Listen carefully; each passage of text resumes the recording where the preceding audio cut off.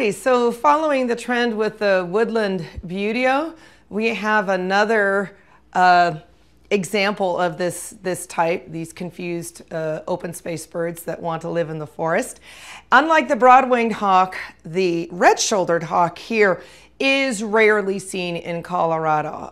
But once again, because we're in such a great location and the word has gotten out how beautiful our state is, we have seen both adult and juvenile or first-year red-shoulders cruising through here the last few years. We had a juvenile bird up in the Fort Collins area for a few months, and then actually an adult was spotted flying in the South Lakewood area. So the red-shouldered hawk gets its name from the rusty color. It's a little bit hard to see up on its wrist area, very similar to where the Harris hawk has its, sort of rusty primary coverts.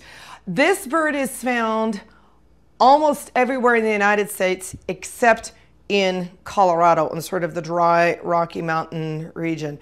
There are, depending on which book you read, there are 4 or 5 recognized forms, certainly 4 distinct subspecies.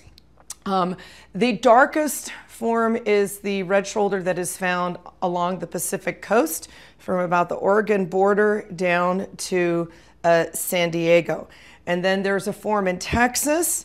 The palest form is in Florida, and they are very, very, very light. Their heads are almost a pale grayish brown, almost like a peach sorbet form on the chest. You are really puffing up here, aren't you, buddy?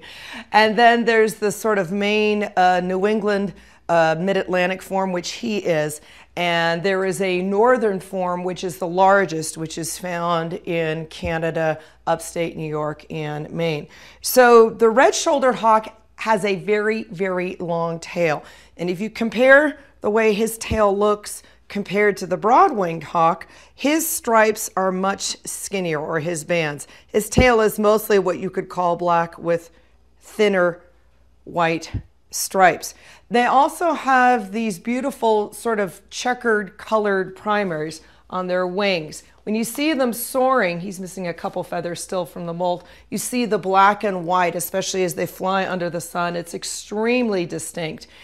And the crest that you're seeing him raise is also a very common posture as well.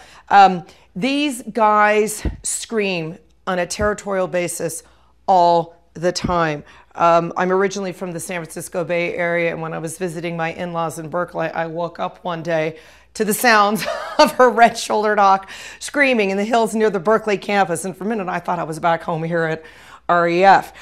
Very, very territorial. But again, if you look at the feet, small feet. So these guys, like the broad-winged hawk, have a very varied diet. Small mammals, of course, nestling songbirds, also frogs, newts, amphibians. These guys will wade into ponds to catch aquatic prey, including crayfish. And interesting enough to me, people have even seen them hanging on suet cages in the winter, eating bits of fat and presumably swallowing the seeds and not caring, or just, kind of discarding them.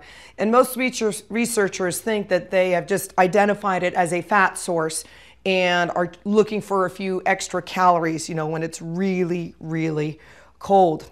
This guy is 5 years old now, and he has somewhat of an interesting story. He was found in the Charlotte, North Carolina area, and he was on the ground the end of June with a fractured radius and a dislocated ulna. He was still being fed by his parents, and he had a crop full of June bugs. So it wasn't a bad injury. He again was taken to the Carolina Raptor Center, and the wing was repaired. He was put in a pre-release flight pan, but unfortunately, and sometimes this just happens, he managed to bang his foot, hang on something or whatever, but break off the rear-facing talon, or the hallux, on his left foot. The hallux is the largest talon on the foot of most raptors, And to lose one at such a young age when you probably have never even caught a mouse on your own, that's a career-ending injury.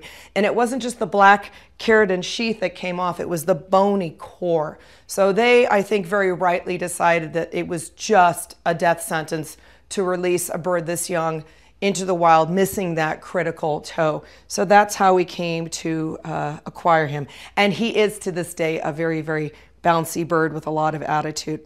He's being quiet now, but if you come to our facility, you will hear him calling constantly. They sound like car alarms. The other interesting thing about red-shouldered hawks is that in the California Pacific Coast area, they really love vineyards. They love vineyards, they love eucalyptus trees. They have adapted very well to a more suburban landscape, and their feet are small enough that you can see them sitting on telephone wires. So if you do go birding north of the Golden Gate Bridge in Marin County out towards the redwoods and stuff, don't look in the deep conifer or redwood forests for red shoulders. Look for them in wine country. There's my hint.